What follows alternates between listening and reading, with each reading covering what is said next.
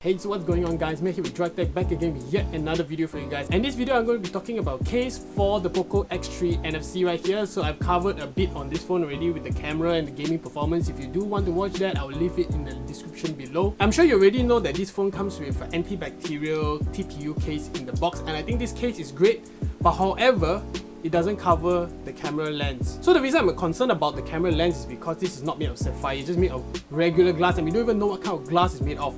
So exposing your camera lens through this hole right here, especially this camera bump, I think it poses a lot of risk when you put it in your pocket with keys and coins just in case.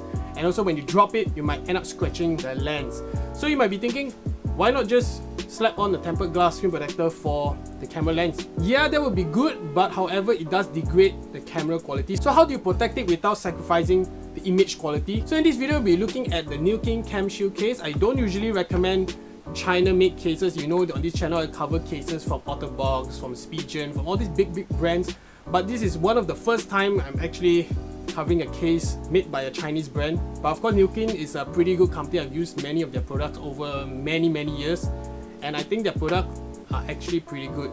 So in this video, we'll be looking at the case, but before we begin this video, if you haven't subscribed to this channel already, do hit the subscribe button and enable notifications so you can get notified on the latest videos which I post. I try to post about 2 times a week because it's MCO now in Malaysia. So without further ado, let's take a look at the Nillkin CamShield case for the POCO X3 NFC. Alright, so let's go through the packaging really quick. This is a very simple case with very minimal packaging. So on the top, you can see Nillkin branding. You can see made for the POCO X3 NFC. You can see CamShield case. You can see the case inside as well. Alright, so let's take it out of the packaging. Right, so that's all that comes in the box. So basically just the case itself. So let's take a look around the case. Okay, so you can see on the back, you can see Discover Innovation. So this is actually the sliding part. So it's pretty sturdy.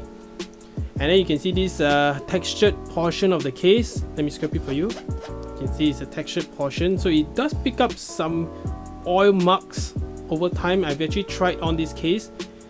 Okay, let's take a look at the inside. Basically, super simple and minimalistic case. So this doesn't really offer much drop protection. If you're looking for a case with drop protection, probably wait for a big brand like maybe Spigen to make, because Spigen actually makes cases for the POCO F2, if I'm not mistaken. But anyways, I think this case solves a lot of problem with the original TPU case. Number one is that this case is very slim. I do like slim cases. If you're a fan of slim cases, definitely get this.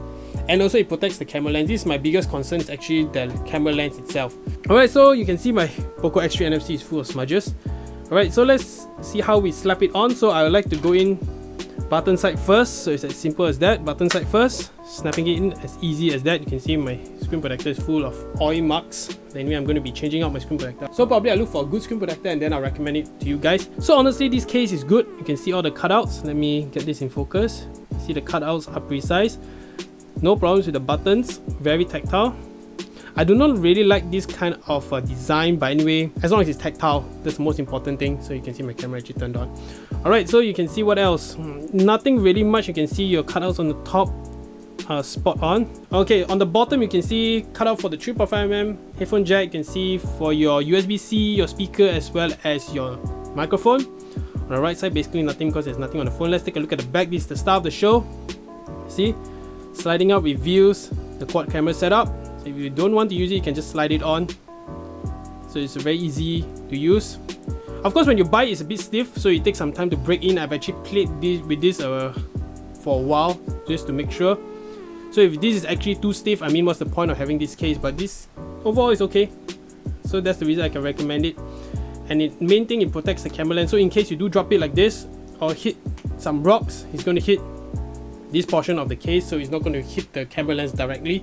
But I wouldn't recommend you dropping your phone in this case. You still have to take care of the phone basically, because this case is too thin.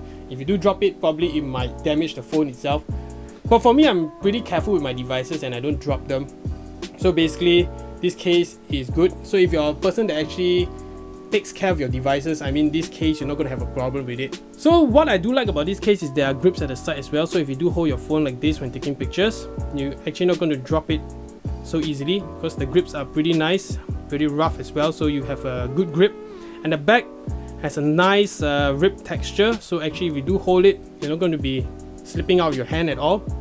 So really, I do like this case. So this case is actually priced at about 20 to 30 ringgit. So if you're in Malaysia and you do want to purchase this, I'll leave the link in the description below. So get it from the official Nillkin store. It's safer because you know China companies are also copying each other. It's kind of retarded though. So I got this from the official Nillkin store. It took about 1 week, 1.5 weeks to reach. I mean, you have this TPU case, you can just chill with that first before you receive your Nillkin CamShield case. But I can really recommend this. I do like the design. I feel it's thin and nice and light. This is a bit bulky, and honestly, these corners right here, yes, they provide the lip, but it does collect a lot of dust. But however, this doesn't. So I've been using this for a bit now, and it really doesn't collect dust at the edges. So I do like that. Alright, so that concludes my video, and I hope you did like this video. If you did like this video, do give it a thumbs up. So if you haven't subscribed, do consider subscribing because it really helped me out. These cases are not sponsored. Many of the products actually which I did the past couple of videos are not sponsored. So basically I purchased them with my own money, especially this POCO X3 NFC and even this case as well, and a couple of others. So thanks guys for watching, and I'll see you guys in the next video.